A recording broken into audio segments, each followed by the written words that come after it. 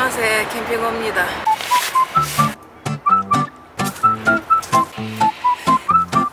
따뜻해. 하트. 배불러.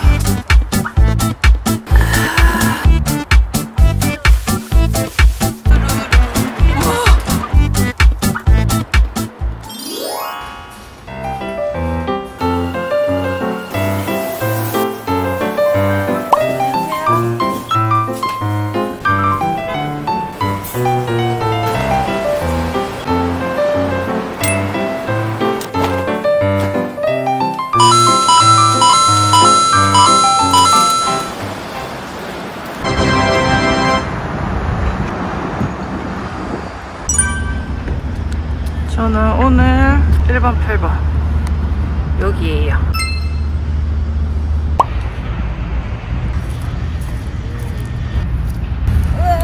무거워.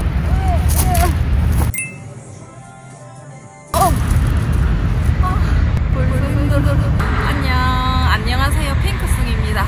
저 진짜 오래간만에 캠핑 왔어요. 마지막으로 캠핑한 게 여름이었는데 벌써 겨울이 왔네요. 공개 캠핑은 배낭이 너무 무거워서 힘들어요. 텐트 치기 전부터 너무 지쳤어요. 그래도 어차피 쳐야 되는 거 빨리 쳐야 되겠습니다. 여기 고가다리 밑에 캠핑장이 있습니다.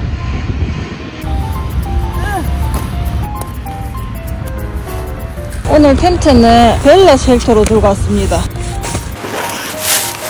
팩 있었어 여기에? 오랜만에 텐트 피칭 하려니까 되게 낯설네요.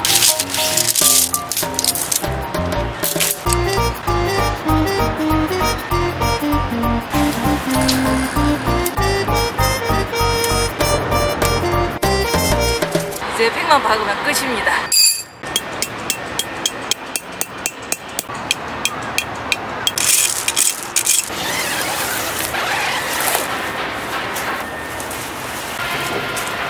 여기 바로 옆에 공사하고 있어가지고 진짜 시끄러워요. 여기 안내장에 적혀있네요. 주중에는 8시부터 저녁 6시까지 조성소 작업으로 시끄러울 수 있습니다.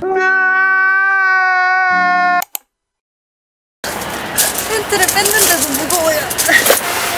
오늘은 야전 침대 들고 왔고 이걸로 의자 겸 침대를 사용할 거예요. 여기 잠깐 앉아야 되겠다. 아우 다리야.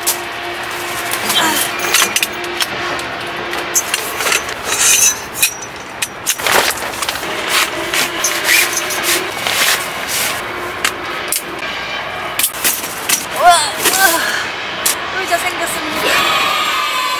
요거는 새로 산 매트예요. 우모 바지. 찢어졌어. 어떡해. 신발 커버 찢어졌어요. 결국 커버 사망했네요. 이번부터 아슬아슬했는데 결국 사망했습니다. 나중에 빠른 취침을 위해서 감자 세팅까지 다 해놔요. 침낭 900도 이렇게 박스인데 더 큰 거는 어떻게 들고 다닙니까? 힘들어. 보통 갖고 온 짐은 배낭에서 다 빼는 편이에요. 배낭은 이제 식사 때 꺼내는 걸로 한번 빨아줄 때가 된 것 같네요. 꼬질꼬질해졌어요. 테이블은 테트라로 들고 왔어요. 아우 너무 시끄러워. 새 장비는 언제나 좋습니다. 우와. 착착해지. 뭐야 어떻게 하는 거지? 이걸로 바로 놓는가 봐요. 근데 이게 극공개도 써도 될 두께라고 하더라고요. 기대됩니다. 어떻게 놓지? 안 들어가는데? 그냥 힘으로 tok 누르면 되네요. 이거 어느 세월에 다 넣냐? 그래도 이걸 입으로 안 해서 위생적이긴 하겠네요. No.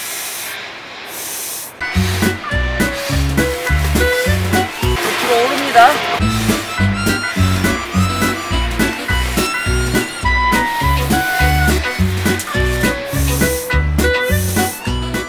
우와 빵빵해. 진짜 빵빵해요. 누워볼까? 오 혹시네. 적긴 좋네요. 맥주 한 캔 마셔볼까? 뭐부터 마셔보지? 짠!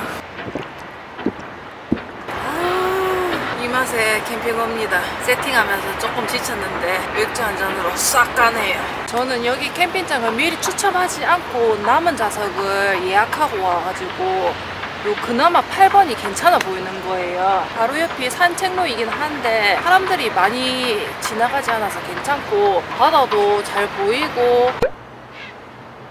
여기 다리도 잘 보이고.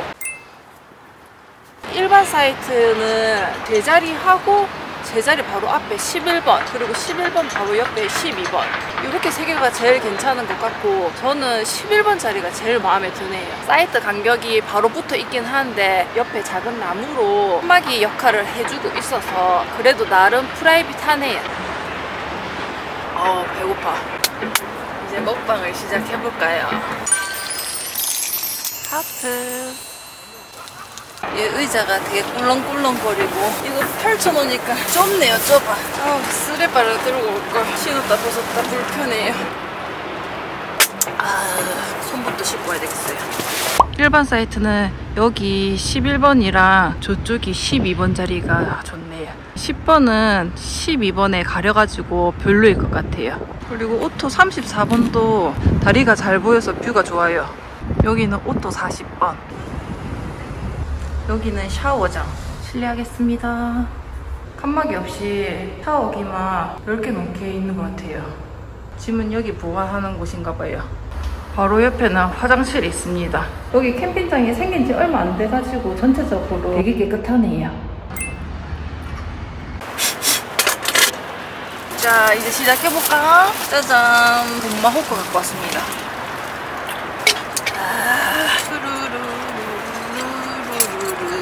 왜 이래? 우선 핏물을 빼고 해동이 잘 돼서 피가 아주 한가득이네요. 자, 핏물 빠져라. 이거 양념이 좀 돼 있네. 맛있겠다. 안 구웠는데도 냄새가 맛있네요. 양념을 좀 더 뿌려보겠습니다. 짜잔, 허브 솔트, 올리브유, 뒤집어서. 너무 많이 뿌렸나? 기름도 조금 잠시 숙성을 해드리겠습니다. 자, 입으로 덮어주고 잠시 놔두겠어요.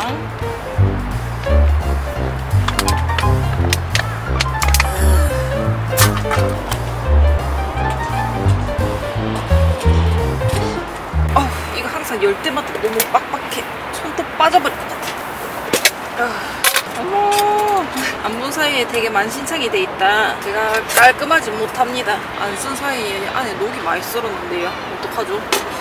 테이블 닦았는데 다시 더러워졌어요. 어우, 쎄 냄새. 맞다. 그리고 저 오늘 또 다른 거 들고 온 거 있어요. 짜잔! 제로부탄이고요. 이게 가스워머로 추울수록 가스가 화력도 약해지고 안 나올 경우가 있잖아요. 그걸 도와주는 제품입니다. 박스채로 들고 왔네요. 구성품은 요 설명서랑 파우치, 그리고 이게 본체하고 실리콘 큰 거랑 땅가스용 작은 것도 있습니다. 요 은색깔 부분이 본체입니다. 저는 이소가스 위주로 사용하니까 요거 큰 실리콘을 부착했습니다. 보조 배터리가 있어야 되고요. 이소가스 밑에 팬 부분에 물 2스푼 정도 넣으면 된다네요. 아우, 물이 너무 크네. 뚜껑에다 해볼까요? 뚜껑으로 1스푼. 이 정도? 조금만 더?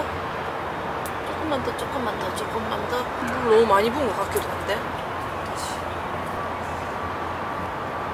그리고 본체를 가스에 부착. 어머! 물 튀었어. 물 좀 닦고. 손 시려. 이렇게 하면 끝. 간단하죠? 그리고 요거를 보조 배터리를 연결하면 됩니다. 그러면 여기 불 들어와요. 보이죠? 여기 불이 보라색으로 시작해서 빨간색으로 바뀌면 이제 온도가 올라가는 거예요. 그리고 나중에는 주황색 걸로 변하면 이제 온도가 다시 꺼지는 거고, 만약에 초록색일 경우에는 보조 배터리의 출력이 부족한 거래요. 이제 가스를 연결하고 가스 무서워. 저는 항상 가스 연결할 때마다 무서워요. 이 온도 센서하고 스위치를 이용한 이중 안전장치가 내장되어 있어서 안전하게 이용할 수 있다네요. 오, 영하 20도 혹한에서도 화력 저하 없이 사용할 수 있는 제품이래요. 밑에 따뜻하네요. 겨울에는 이소가스가 얼어가지고 사용이 안 될 경우가 있잖아요. 이소가스를 따뜻하게 데워주니까 불도 나오고 화력 저하도 없다고 하네요. 저는 이런 제품이 있는지도 몰랐네요. 이소가스는 밑에 내려놓고 고기를 구워볼까요? 화력 장난 아닙니다. 무서워서 불 좀 줄여야 되겠어요. 나 그걸 안 들어가네 쉽게. 버터 너무 큰가?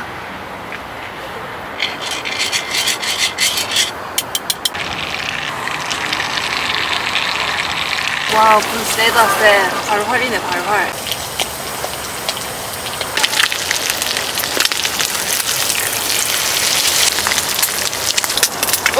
뜨거. 오늘 집게를 안 들고 왔네요.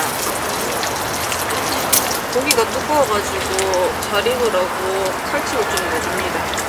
우와. 어우, 어두워. 헐, 카라비너를 안 들고 왔네요. 이런?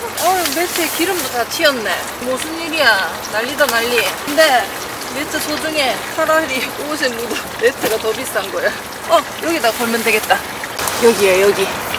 여기다가 이렇게 걸어서 됐다. 우와. 빨리 먹고 싶다. 안에 매매 익었는가? 조금만 더 익히면 되겠어요. 맛있겠다. 같이 먹으려고 집에서 파김치하고 칠리 소스 챙겼어요. 찌개가 없어서 불편해요. 오, 잘 익었어. 비계 때문에 이렇게 썰어야지 맛있겠다. 이야. 와, 딱 맛있게 익었습니다. 안에 육즙 보이십니까? 칠리 소스 찍어서.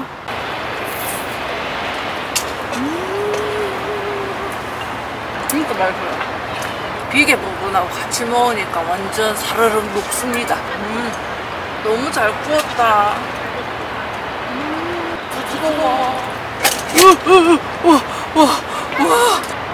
와씨. 저리가 위험해. 이렇게 먹으니까 와, 토들 뻔했어. 상상만 해도 끔찍하네요. 칠리 소스 너무 맛있어요.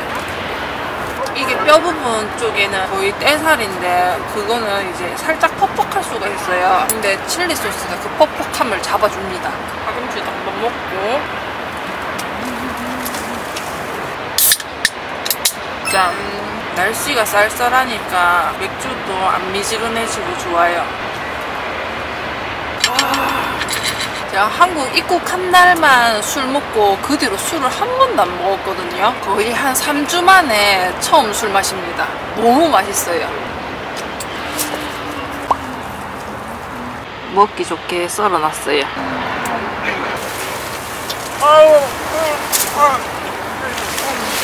금방 어두워지네요. 밖에 깜깜해요. 다리는 언제 불 들어오지? 확실히 비계는 같이 먹어야지 야들야들 맛있고 퍽퍽살은 퍽퍽하네. 퍽퍽살 먹을 때는 파김치랑 같이 먹으면 돼요. 아, 추워. 이제 춥습니다. 추워. 핫팩을 하나 붙여야 되겠습니다. 따뜻한 옷을 입고 마지막 고기를 먹기 전에 맥주.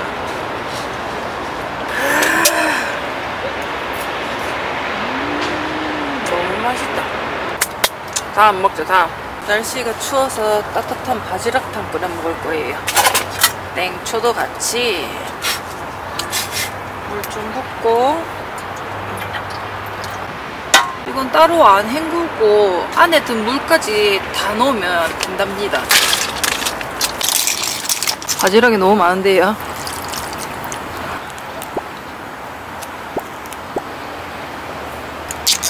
고추 냄새. 완전해. 딱이다. 오, 매워. 빨빨 끓으자. 기다리기만 하면 됩니다. 가스 버너를 하나 더 들고 왔습니다. 놀래라. 부러진 줄? 오랜만에 사용하니까 다 낯설어요. 부러진 줄 알았네요. 바보. 어머머머. 이거를 여기다 옮기고 이렇게 끓이고, 고기가 조금 약간 이렇게 경사져가지고 조심해야 됩니다. 밥을 볶을 겁니다. 밥 양이 많네. 이거 먹으면 완전 배부르겠다. 지금 쉬지 않고 먹으려고 하고 있어요. 이게 쉬어버리면 음식이 위에서 불러가지고 많이 못 먹어요. 짜잔! 하트! 와! 좋아! 간이 딱 됐어요. 높아가지고 위험하니까 내려놓고, 여기서 떨어지면 안 되는데, 약불로 이렇게 끓여가지고, 자, 준비 끝! 푸짐합니다. 요리하는 동안 다리에 불 들어왔어요. 이쁘죠? 이거 어디서 많이 본 다리죠? 부산한 힐링 야영장에서 보였던 그 다리입니다. 알겠고, 먹자! 역시 알록달록 불빛이 제일 이쁘네요. 아, 뜨거. 맛있어. 완벽합니다. 옆에 불멍하네. 여기 캠핑장에는 매점이 없어서 제가 장작을 못 들고 오는 거예요. 그래서 조금 아쉬웠는데 지금 옆 사이트에서 불멍하고 있습니다. 그래도 근처에 편의점이 있는 게 어딥니까? 버스 내리고 캠핑장 오는 방향에 GS 편의점이 딱 하나 있어요.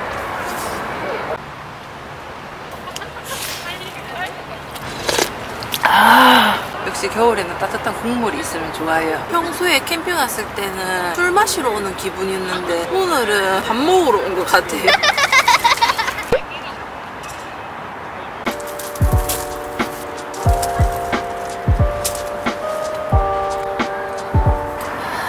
야경 보면서 맥주 마시니까 11분 전인데 아무도 안 오네요. 그 자리 탐났었는데.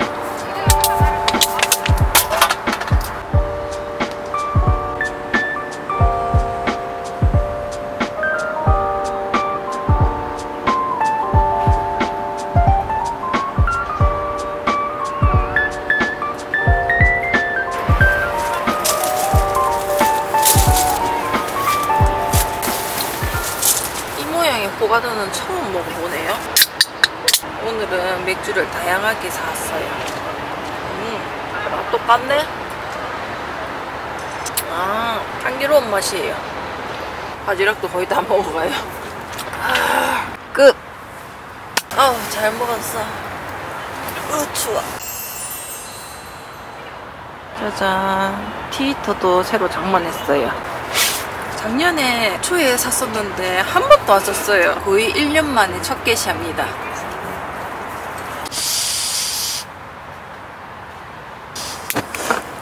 우와, 무서워. 진짜 깜짝 놀랐네요. 조금만 열어도 가스가 금방 많이 새네요. 아, 따뜻해. 이쁘다.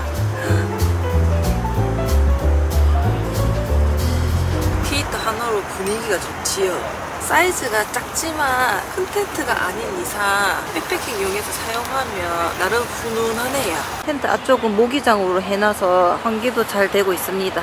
따스하구만요. 귤 구워 먹으려고요.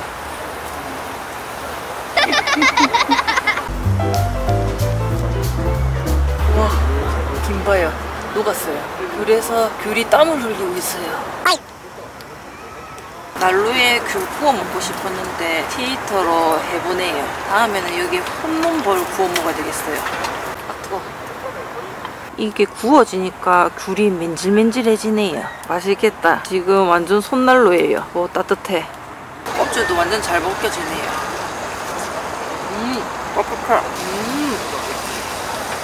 귤이 뭔가 야들야들해졌어요. 맛있네요. 평소 같으면 이 시간에 무조건 오모 바지를 입었을 텐데 생각보다 견딜만 하네요.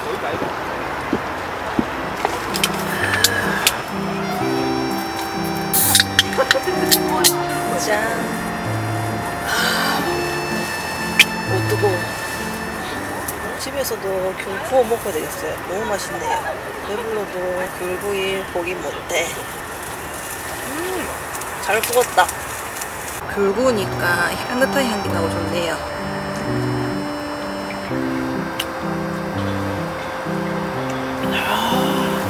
아 배불러. 어디서 타는 냄새 나는 것 같더니 완전 쇳감동이 돼버렸어요. 제가 4시부터 음식을 먹기 시작했는데 지금 8시 50분입니다. 더 이상 안 먹고 요거랑 남은 맥주만 마셔야 되겠어요. 와 김밥.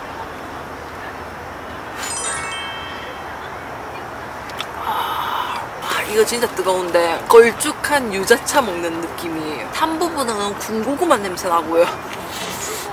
아 뜨거워. 와 뜨거워 씨. 3주 동안 못 마셨던 술을 몰아서 먹고 있어요. 안주 하나 더 있어요. 아 배부른데.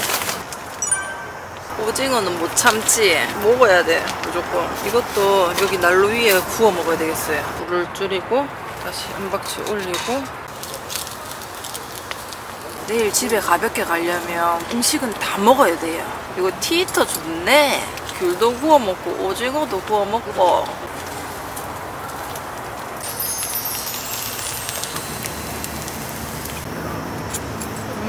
너무 맛있다.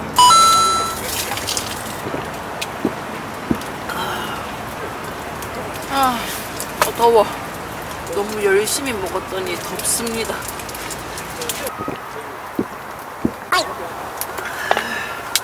안주가 남아서 결국에 마지막 5번째 맥주까지 까야 되겠습니다. 그래도 이거는 탄산음료 같은. 짠. 오늘 맥주 5캔 마시니까 1.5리터 마시는 거예요. 물도 하루에 1.5리터 마실까 말까 하는데 자면서 제발 화장실 안 가기를. 이건 완전 음료수예요. 아 귤이 남았네? 오늘 진짜 폭식했어요. 자면서 소화하면 됩니다. 누워서 다리 야경 볼 수 있어서 좋습니다.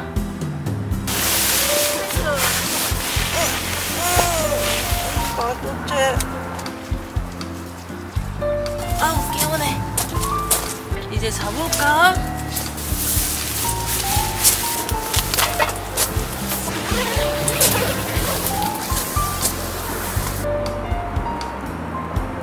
들어가자. 배부르니까 잠도 오고 소화되기 전에 빨리 자야 되겠어요.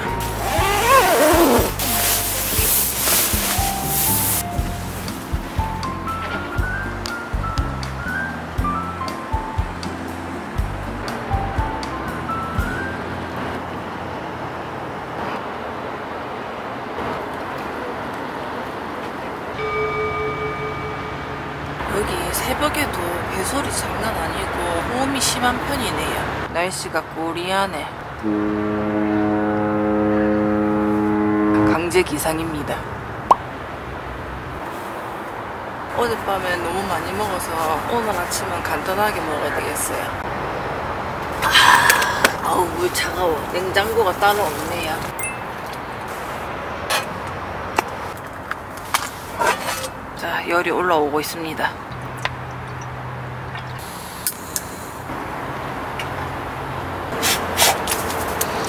차는 숙태차 들고 왔어요.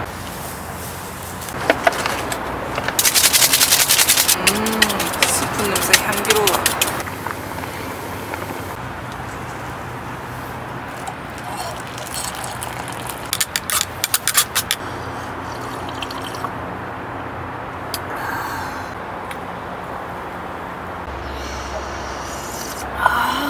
역시 라면은 캠핑장 와서 먹는 게 제일 맛있어요.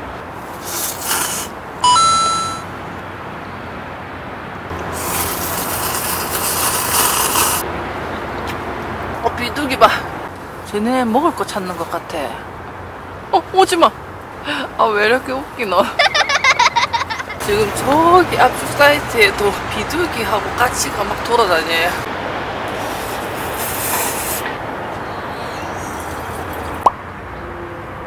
후식을 먹어볼까?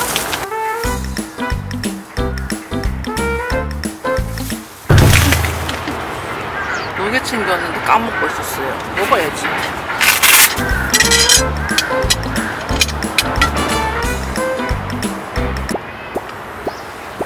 그래도 컵라면이 작아서 배가 안 불렀는데 딱이네요. 와, 이거 진짜 맛있겠어요. 그리고 잘 구워진 것부터. 와, 너무 뜨거워요.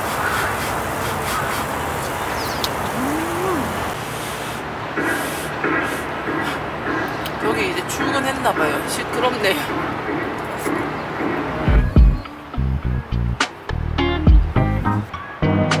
여기 캠핑장 가격이 저렴하고 야경이 좋은데 소음이 너무 심하다는 단점이 있습니다. 지금 8시부터 저렇게 시끄러워요. 다음에 누가 같이 오자고 하면 같이 오겠지만 혼자서는 이 캠핑장 안 올 것 같아요. 그냥 집 가까운 데 가는 게 편하지. 빨리 정리하고 이 소음에서 탈출하랍니다.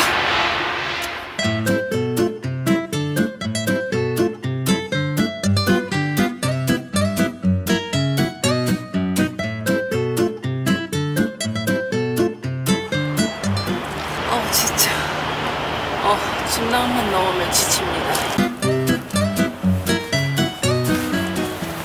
절대 이쪽 방향 위로 해서 잤는데 여기 상표가 적혀 있어가지고 이쪽이 윗방향인 것 같네요. 어제 기름 흔적들이 남아있어요. 이 매트가 확실히 냉기가 안 올라와서 진짜 따뜻하더라고요. 제가 산 매트랑 어제 티히터랑 제로부탄이 겨울에 꼭 필요한 제품이네요. 근데 이거 어떻게 빼?